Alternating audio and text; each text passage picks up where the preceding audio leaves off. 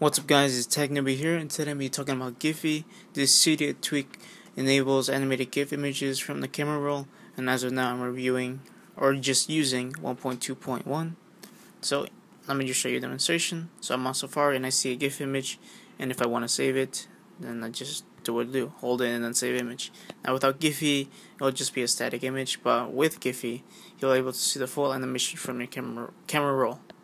So, in order to get Giffy, you gotta go to Cydia, wait for it to load, go on search, and then just type in GIFFY.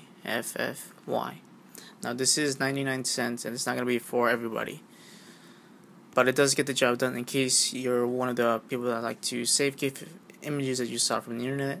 And yeah, actually, no, it's $1.99 now. Somehow they raised the price. It was 99 cents when I bought it, so scratch that. It's $1.99.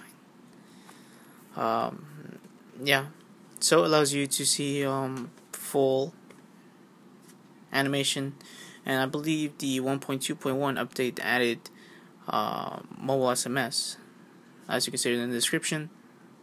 So yeah, is this for everybody? Probably not, but like I say, if you're one of those people that like to save images, especially GIF images, then yeah, this is the best app so far for iOS 5.